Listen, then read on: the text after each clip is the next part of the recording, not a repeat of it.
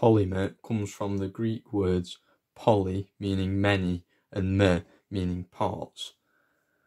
And polymers are substances made up of what we call macromolecules, which are really large molecules. These can be both natural, so for example DNA, or synthetic, so made by humans. And these macromolecules are composed of smaller repeating units, which we call monomers. And here we can see an example where these blobs represent the monomers and the whole chain represents the polymer. Polymers are synthesized in two main ways: so chain growth polymerization and step growth polymerization. So in chain growth polymerization, one monomer is added to the growing chain in every step, like so.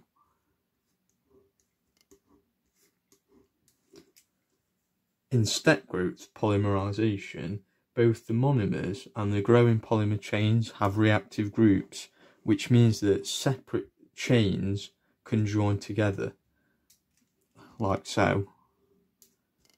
So separate chains can form, and then those separate chains can join together.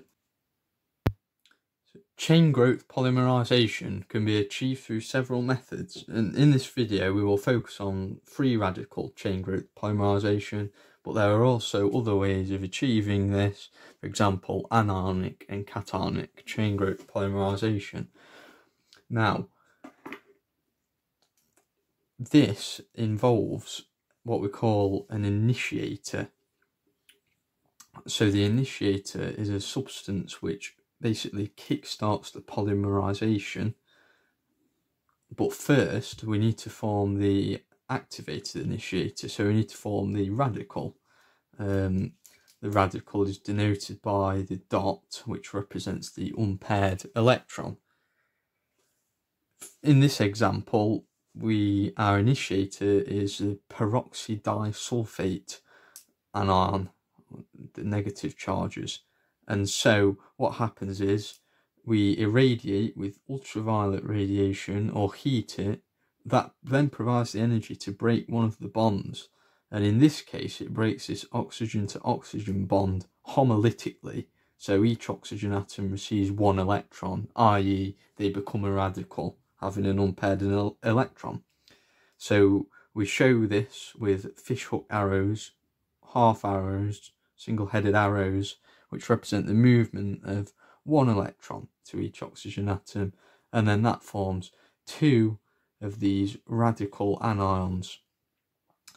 In the initiation step, this is basically where the first monomer unit reacts, and it reacts with this activated initiator, this radical anion.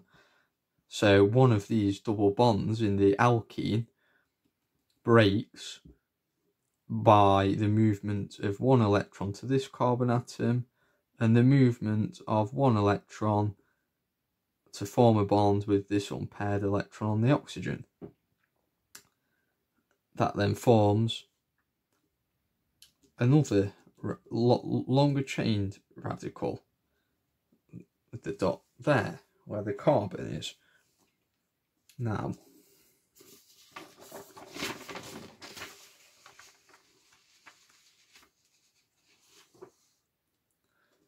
this radical can then go on to react with more monomer units, more alkene molecules, in propagation. Now this can happen many times. So we get, in this example, we get a long alkyl, a fluoroalkyl chain, which carries on until we, what we call, quench the reaction, terminate it, which we'll discuss in a moment. So in this example, we're forming Polytetrafluoroethylene, PTFE, which is an example of a forever chemical, or PFAS, which we'll go on to discuss later. Now, in termination, to stop the polymerization, essentially, there are two main methods. In this example, we will consider chain combination, because the disproportionation isn't possible, because it requires a hydrogen atom to be on the carbon adjacent to where the radical is, which we don't have. We don't have a carbon to hydrogen bond in this example. But anyway, for chain combination, basically what happens is the two of the radicals just combine, and then a bond forms between them. Two of the chains combine and they bond together, get a longer chain, and that basically stops the reaction.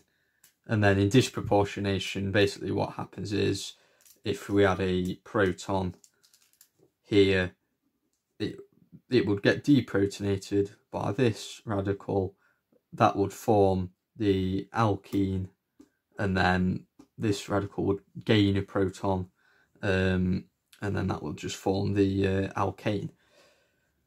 Forever chemicals, or PFAS, are perfluoro and polyfluoroalkyl substances.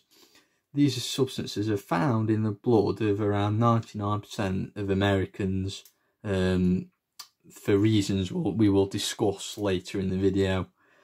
Now, these forever chemicals have very interesting non-stick, stain repellent, waterproof properties, which make them useful materials. For example, they're used in anything ranging from the waterproof coating on tanks to stain-resistant carpets to non-stick coatings on non-stick frying pans, which brings us nicely onto PTFE, better known as Teflon, which is used as a non-stick coating.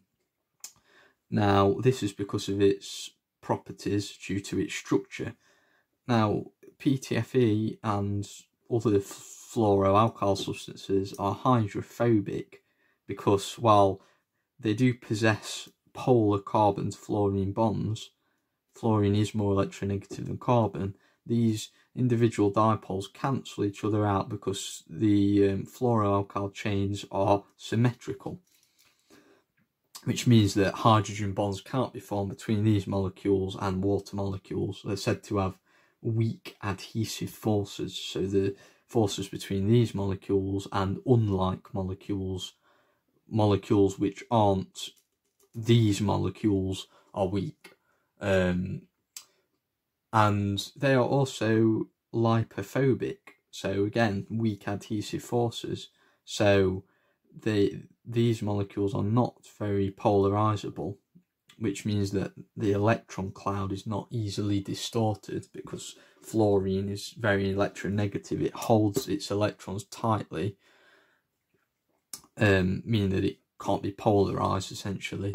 So, and London forces require good polarization, so we cannot form significant strong London forces, which means that these molecules do not attract lipids or fats very easily. They don't attract those molecules, which make them lipophobic, which, you know, these are the reasons why it's used as a non-stick coating, because it does not attract oils or water.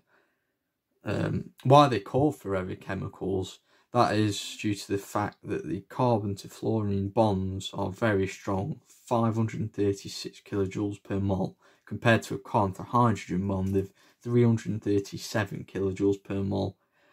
And these chains of fluorine atoms prevent the carbons from being attacked by nucleophiles, for example. They kind of shield those inner carbon atoms, and these are why called forever chemicals, because they aren't broken down very easily. They persist in nature. Here we can see two more examples of PFAS. The first being Perfluorooctanoic acid, or PFOA, and the second being Perfluorooctanesulfonic acid, or PFOS. Now, both of these substances contain a fluorinated 8-membered carbon chain, with the only difference being the end groups. Now, these are both used in firefighting foam, and PFOA is also used in things like waterproof clothing. It's also used in the synthesis of Teflon and in electrical insulation, along with other uses. And PFOS, as well as being in firefighting foam, is also used as the main ingredient in fabric protectors to protect furniture and fabrics from stains and water, for example. The reason PFAS are of such concern is because they have been shown to have effects on our health. For example, an increased risk of some cancers, such as prostate cancer, endocrine disrupting properties, which means they affect our hormonal systems, increased cholesterol levels, which obviously can lead to things like cardiovascular disease, and studies have shown that PFAS can even increase the risk of type 2 diabetes. Better things for better living through chemistry. That was the slogan of the chemical company DuPont, who manufactured PFAS, mainly Teflon. But this wasn't the case for a West Virginian farmer named Wilbur Tennant, who noticed that his cattle were just dying without any explanation whatsoever. Tennant suspected that it had something to do with the old DuPont chemical plant, which was located near to his farm in Parkersburg, West Virginia. So Tennant contacted an old family friend called Robert Billot, who was originally from Parkersburg but moved to Cincinnati, Ohio, and became a lawyer, and was a lawyer who actually defended chemical companies. So Billot, using his expertise, travelled back to his hometown to investigate the deaths of Tennant's cattle. And he went round to the farm, and Tennant explained the incidents and showed him the evidence that he had gathered.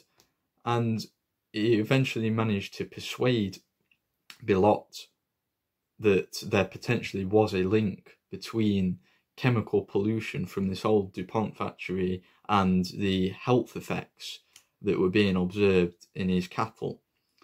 So Billot eventually filed a lawsuit and investigated this further, and actually obtained DuPont's documents, some of DuPont's old documents, which said that DuPont had been doing experiments on a chemical called PFOA, which we discussed earlier, Perfluorooctanoic acid, which they used in the manufacturing process of Teflon, or PTFE, Polytetrafluoroethylene. They used it to manufacture that.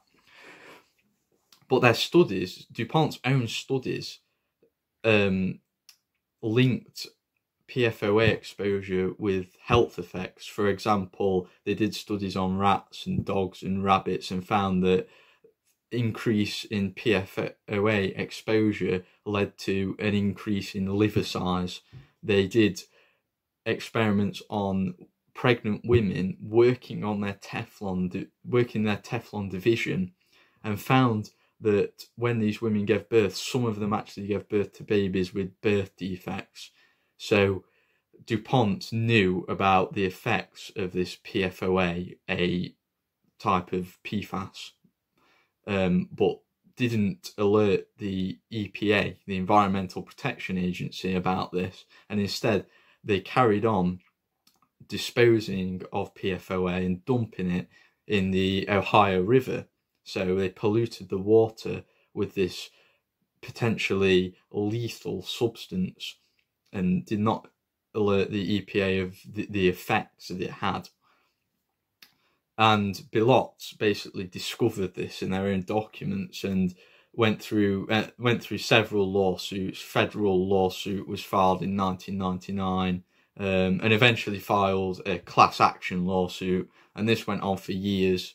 So Wilbur Tennant contacted Billot in the late 90s, and Billot didn't win this class action lawsuit until 2004. And even then, the result of the 2004 lawsuit was that DuPont had to agree to pay for a scientific study hoping to prove the link between PFOA and effects on human health. And if that study proved that there was a link between PFOA exposure and health effects, DuPont had to agree to fund this study. And in 2012, after processing a huge amount of data, there had a huge amount of volunteers who had been exposed to PFOA through the water, for example, they did prove a link. A panel of independent scientists proved a link between PFOA exposure and health effects that we discussed earlier, for example, increased cholesterol. And then this resulted in several personal injury lawsuits, and DuPont eventually settled these lawsuits for hundreds of millions of dollars in personal injury compensation. The story of DuPont and PFOA serves as a reminder of the importance of safety and toxicology when thinking about macromolecular chemistry. These are things I do not think are talked about enough, especially when you compare it to the environmental effects of polymers such as plastic pollution in the oceans, which are talked about quite a lot, and rightly so, because they are significant issues which need tackling. But PFAS, for example, I believe isn't as well known about, so this is why I've decided to make this video, and it's still relevant today. It's ever more relevant. For example, 99% of Americans have PFAS in their blood, this harmful substance in their blood, as a result of, for example, DuPont polluting water sources with PFOA. But it's important to remember as well that progress is being made to deal with this problem. Like, for example, in 2021, the state of Maine in the USA passed a law which aims to phase out PFAS completely by 2030, basically banning it from being used in any products by the year 2030, apart from really essential products where you can't really phase out its use. I'd just like to take a moment at the end of the video to thank you for watching and listening to me talk about PFAS and macromolecules. I hope you have learnt something and that you enjoyed the video. Thank you.